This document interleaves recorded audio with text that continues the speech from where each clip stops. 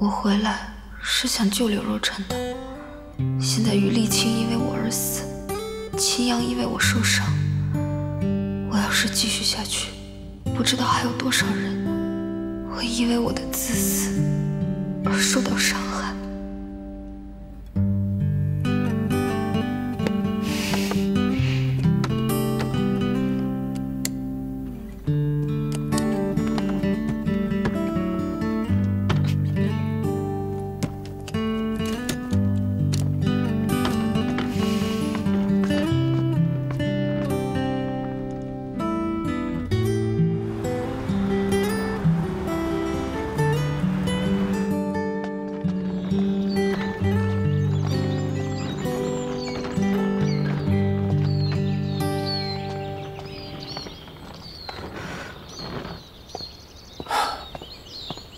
还想去哪儿啊？你来干嘛？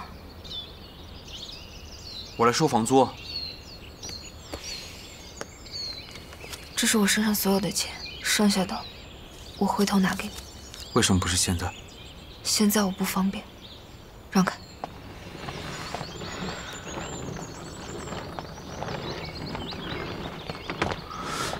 别再打扰我。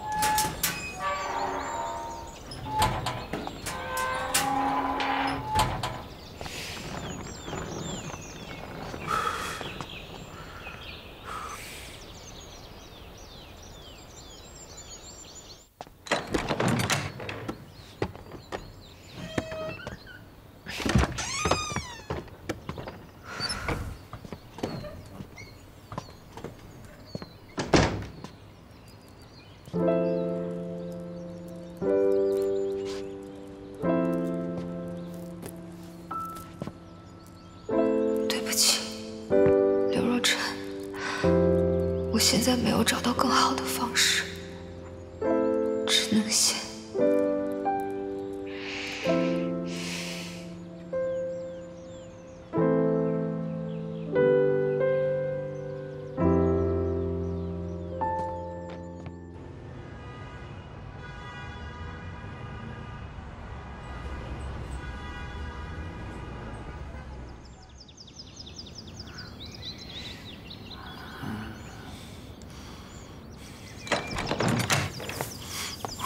帆帆，怎么办？怎么办？怎么办？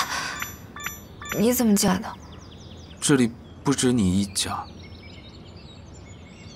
你在这儿待了一晚上。你让我进去聊会儿。有什么就直接在这儿说吧。为什么要走？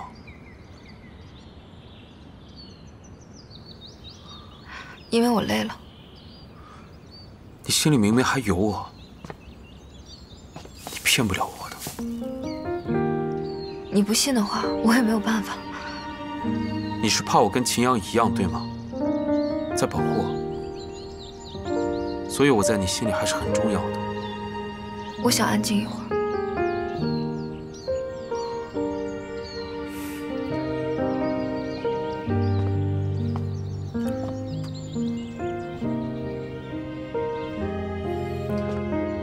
你不是说你想坐摩天轮吗？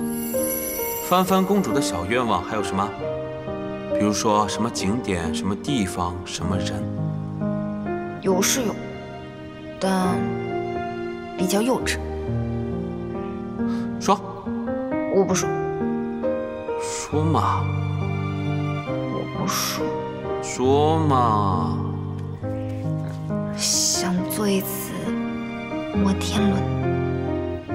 为什么是摩天轮啊？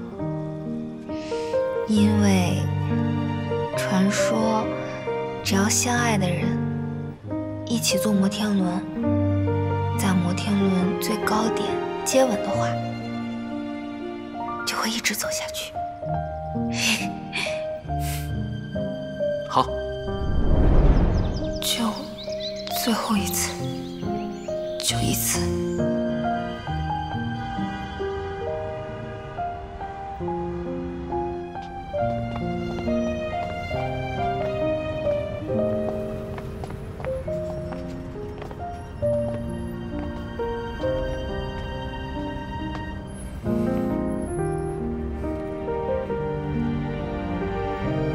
走吧。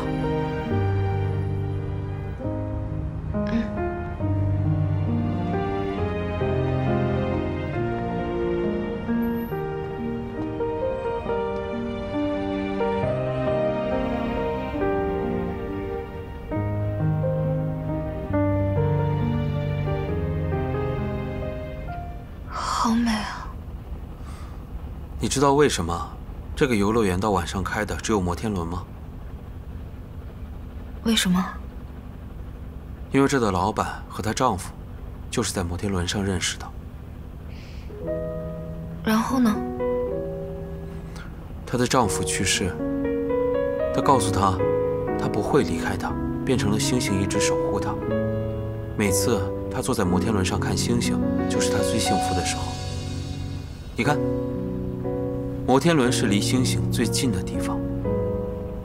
好美的故事，但也很悲伤。这故事告诉我们，要珍惜眼前人。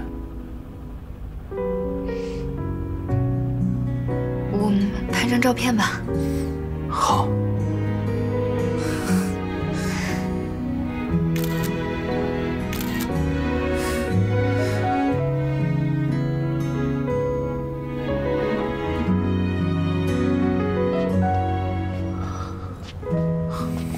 刘若琛，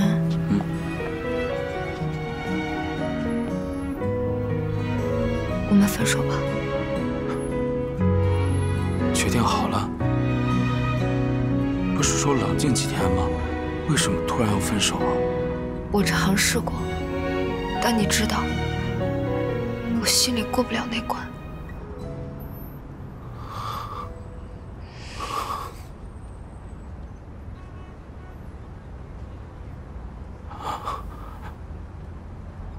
既然你决定了，